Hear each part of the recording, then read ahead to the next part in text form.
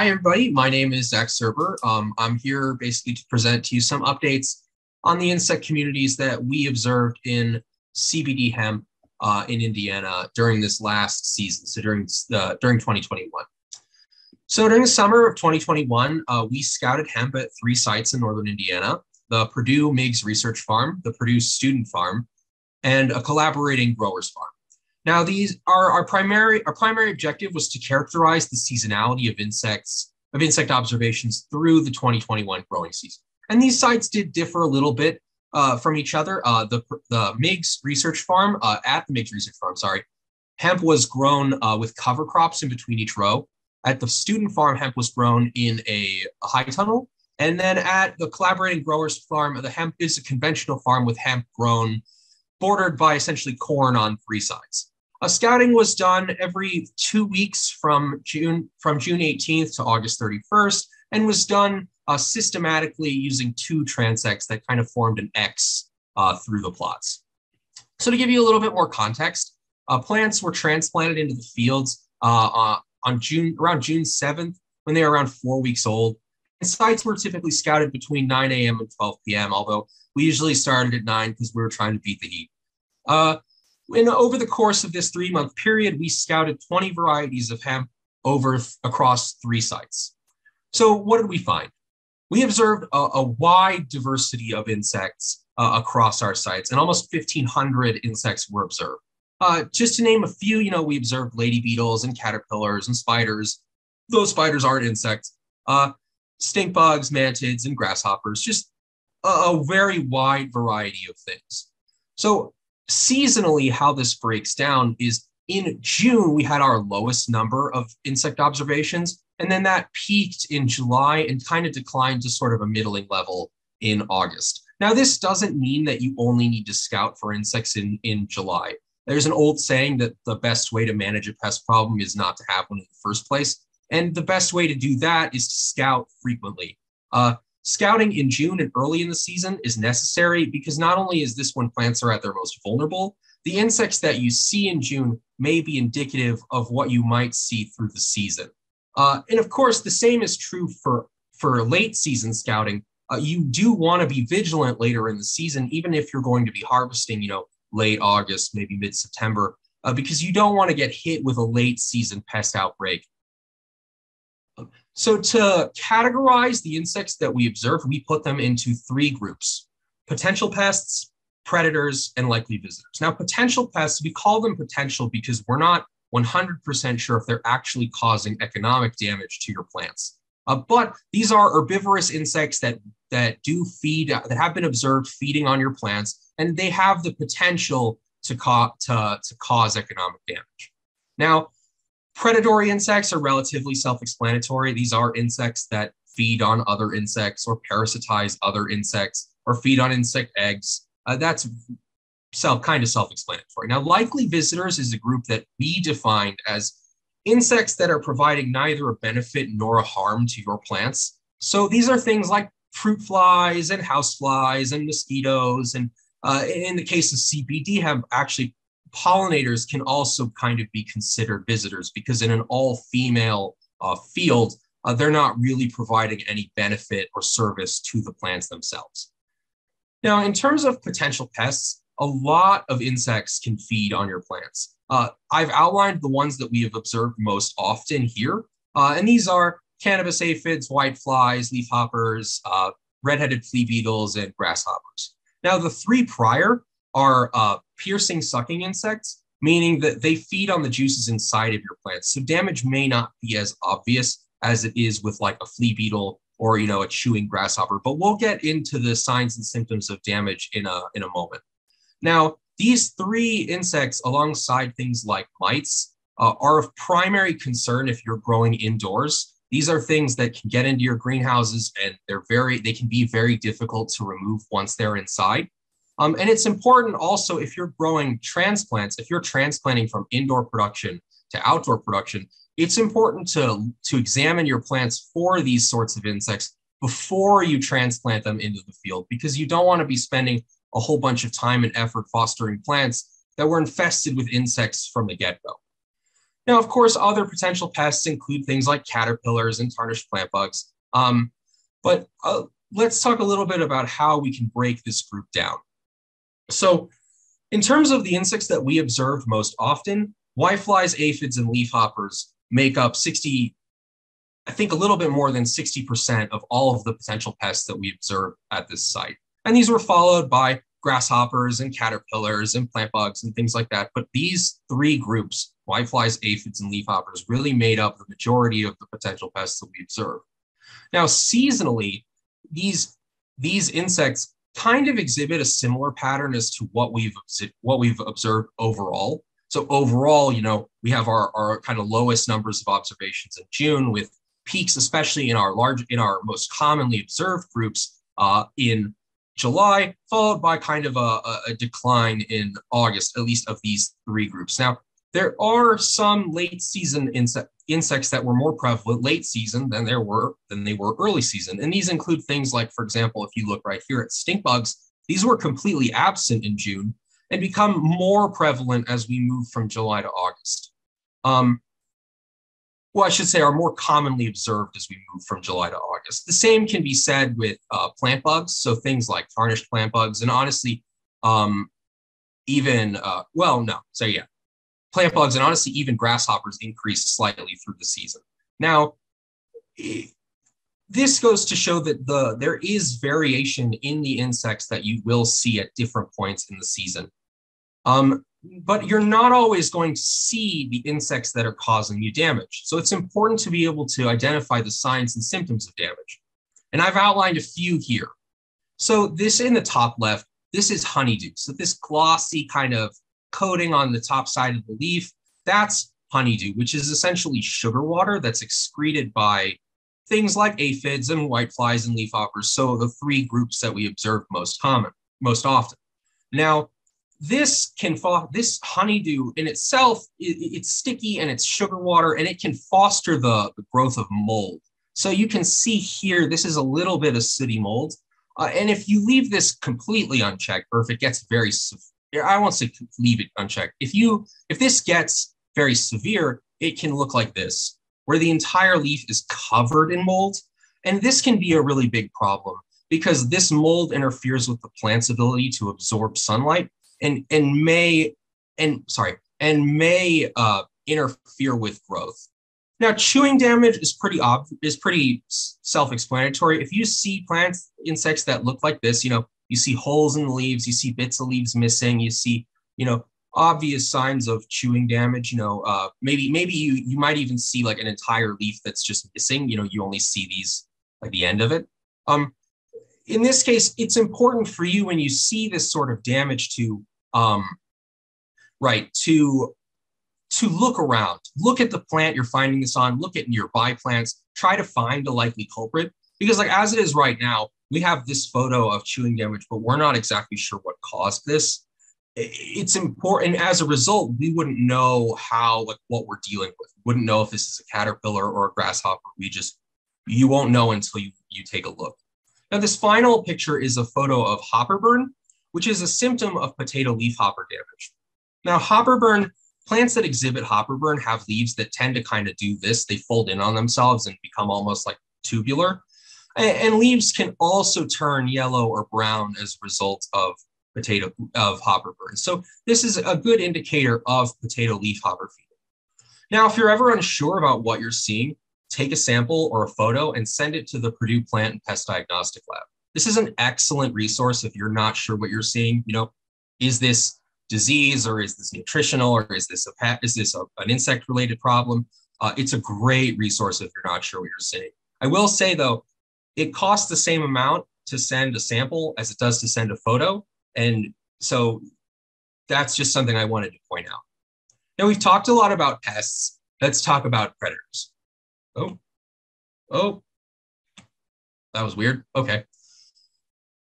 Pests, let's talk about predators. So not every insect is out to eat your plants. A lot of insects are predatory. And all of the insects that I'm about to go over feed on soft-bodied insects, such as aphids, whiteflies, leafhoppers, as well as insect eggs.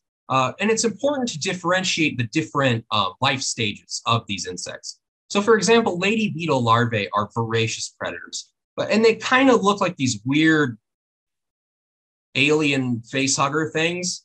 They're black with these white stripe with these spots on either side, and they are voracious predators as well. So are lady beetle adults. These are great plants. These are great insects to have around. Lacewings, on the other hand, have a slightly different life cycle where lacewing larvae look a little bit more beige. And if you look at them up close, they look like these little alligator things. And they're also very voracious predators of soft-bodied insects. However, lacewing adults are not predators at all. In fact, they feed on pollen and sometimes actually on honeydew, but they're great to have around because if they're on your fields, they might be laying eggs on your plants, and that's great. Anyway, so there are other predators that we observe very commonly. Long-legged flies were among the most common predators that we observed, and again, they feed on soft-bodied insects as well as minute pirate bugs, and they're not called minute out of irony. That's a human thumb, and it's small even in comparison to the fingernail. So these insects are very good to have around. Now, long-legged flies are these green iridescent flies. They look almost like they're walking on stilts. They, as the name suggests, they have very long legs. And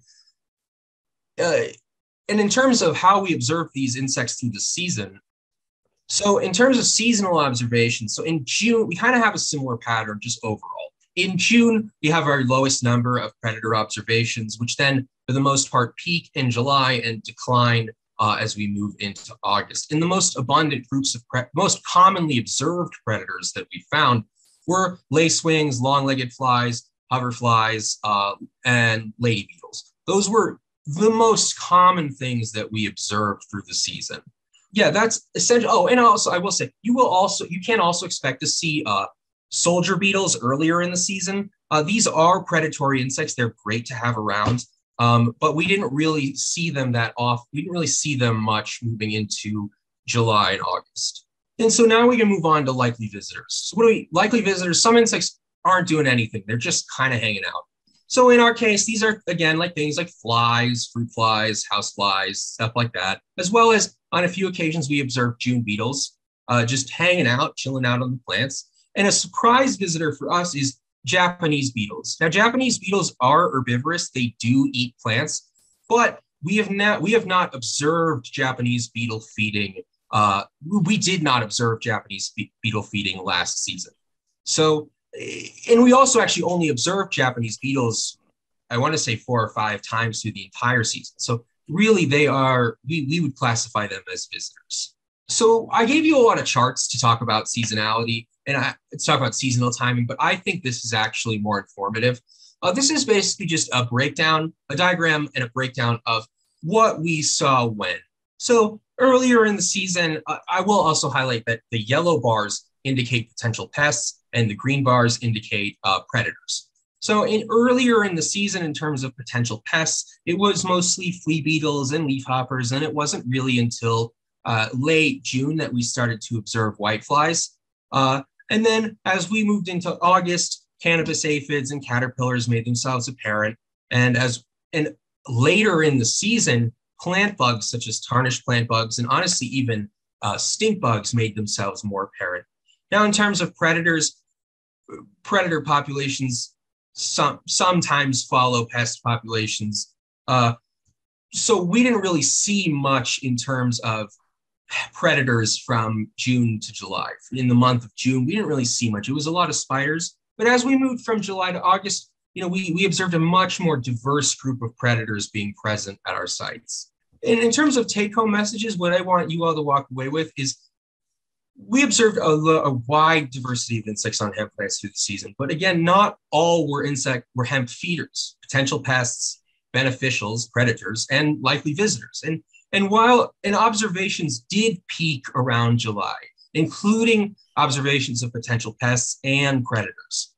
But it's also important, even though observations peaked in July, it is really important to scout throughout the season so that you can recognize key insect groups, you can identify potential pest issues before they become major problems, and it's important to become familiar with the signs and symptoms of insect damage. Now, again, if you're not sure about what you're seeing or what to do, reach out to specialists at Purdue for help diagnosing injuries, or even for recommendations in terms of pest management. And I really want to thank the Long Lab members, my fellow graduate students, Emily Justice and Lilac Hong, as well as our undergraduate researchers, Megan Jerky, Fiona Gillen, and Elliot Masterson, as well as Elizabeth Long, who really helped put this all together. And I would like to thank the Purdue AgSeed for funding this project. With that, I will take, I'll take any questions. Okay. And that's my contact info, as well as Dr. Long's contact info, our website, and the website, a link to the Purdue Pest and Plant Diagnostic Lab. So with that, I will take any questions. Can you describe the growing season? Would you expect to see different pests in future years? Describe the growing season. It was hot. It was a relatively hot and dry growing season last summer. Was it dry though? Yeah, was it? It was humid. It was really rainy. Yeah, rainy towards the early, yeah, I guess you're right. Well, yeah, I would say it was kind of a mixture between like off and on rain. Would I expect to see different pests in future years? That's kind of a tricky one. I would expect to see a similar cast of characters. Essentially, I would not expect, but I might think that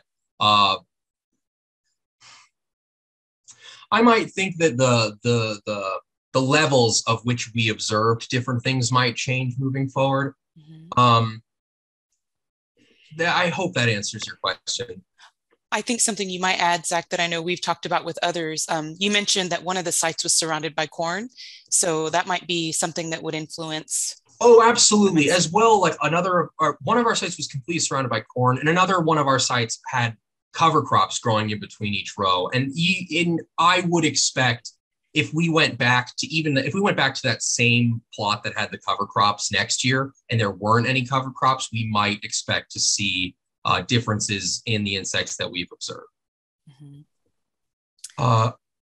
Do we know if any of these insects are potential plant pathogen vectors?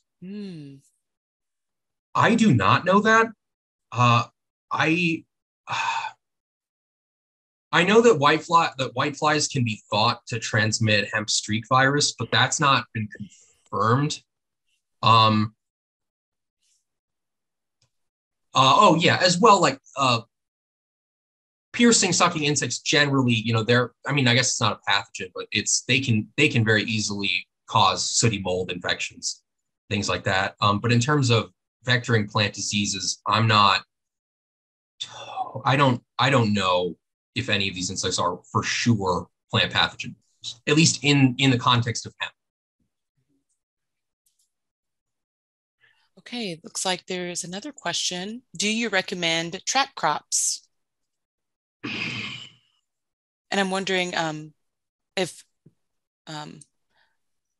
Maximiliano, if you mean like just general trap cropping or use of particular trap crops, but I'll invite you to weigh in on that, Zach. Do I recommend trap crops? Well, in the fields that we've scouted so far, I personally have not seen any major pest damage. I have not seen anything where I was like, wow, that's really intense. And so based on what I've seen, I don't know if a trap crop would be warranted. That's what I would say. Just because I have not seen anything that I'm like, wow, that plant's destroyed. Like we're having real pest problems, like major things. Like for the most part, what I've seen is a lot of minor damage that the plants can kind of tolerate. Mm-hmm. Yeah, and I guess I would add to that at least in a field setting, a lot of these insects on hemp, I'm sure folks have looked into it. I'm not familiar with if they've looked specifically at important hemp potential pests, like in their relationship or preference for other plants that you might plant, like either between rows or on the edges. Although in a greenhouse setting, might be a little bit different. I know folks have done work with, I think the one I'm most familiar with are mites and beans, certain types of beans. So you can put, for example, bean plants in your greenhouse setting or something. And then when the mites show up, they go to the beans first because they love them. And so you can kind of use that as a sentinel or trap crop, although I guess it's technically not a trap crop in that way, but it would be a way for you to see that they're there. So hopefully that answers the question for Max. We have a couple more questions. Mike Halsema is asking, were there more beneficial insects where there were cover crops versus none? Okay. So overall, in our site that had cover crops had our lowest number of insect observations across all of our 3 sites. And I can't expressly attribute that to the cover crop, but it is definitely possible that that cover crop is pulling a lot of both pests and predators away from your hemp. Could you describe a little bit what those cover crops were? Yeah, one of them was like a wheat sorghum combination with one other plant. There was a few brassicas like mustard, wild mustards, and things like that. I, off the top of my head, I don't remember the exact combinations. I think there was some sunflower in there too. Yeah. And these were all grown in like combinations of 3s. If I remember, it was 3 different types of cover crops per row. So yeah, that's essentially that's yeah. Sorry, my memory's a little shoddy on exactly what were in between the rows. No, I think that's a good answer though. And I mean, honestly, us being out there every 2 weeks, there was a lot of insect activity in those cover crops. I mean, especially when they were flowering like the bees, there were tons of bees in there. So as just following up on what you said, Zach, I think that, it is possible, even though we didn't actually count every insect, but it's possible that they were, in that cover crop and they were like, this is where we want to be. This is where the goods are. Hemp is interesting to us, but not as much. Yeah. Okay. Mentioned caterpillars. Did I see any hemp borer larvae? No, I didn't. I didn't see any hemp borer larvae or any corn earworm damage. I didn't see anything that would be similar to that. No. Based on our understanding of the life cycle or kind of when these caterpillars would show up, do you think we might have seen them, Zach, if we had scouted longer? It's possible. I mean,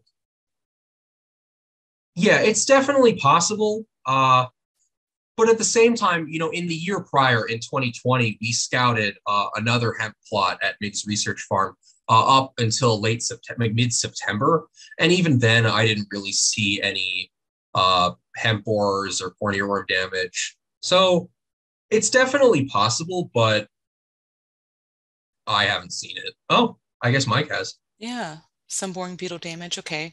And this is helpful, like as part of the discussion for folks here, because where you are and what you're seeing, maybe also your, like if you have hemp in the same place year after year, it's interesting to share those observations. So that's interesting. You saw the boring beetle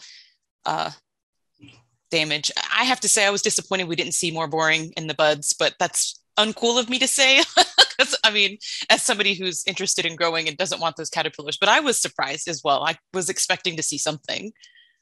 Yeah, same. Especially because like corn earworm is considered like a major pest of hemp in a lot of states, and I have not seen corn earworm damage. I know that it has been seen in Indiana, but I have not personally seen it. Yeah, today's the one day Marguerite, our hemp extension specialist, couldn't join us today, but I'm sure she could give us more insight about the borer damage or corn earworm. And because one of the sites, or the previous year, the hemp that you scouted, Zach, that was sweet corn was in the vicinity. So it's interesting that it wasn't seen. Yeah. I don't know though. We weren't really looking, but it's interesting. It could have been down. Yeah, it's very interesting. Okay. Well, we're right at 12:31. If there's any final questions, we welcome them. But in the meantime, thank you all for joining us for 30 minutes during your lunch hour to learn about insects in hemp. And please, I just want to remind you all to complete that survey if you haven't already. And please join us next week for the third session of this Hemp IPM webinar series, and that will be focused on pesticide use in hemp. And Sarah Caffrey will be giving us an update, and she's with the Office of the Indiana State Chemist. So looking forward to seeing all of you again next week. And I'm going to linger a little bit for those of you who may still need that link for the survey. But thank you all for joining, and hope to see you next Tuesday for the next session.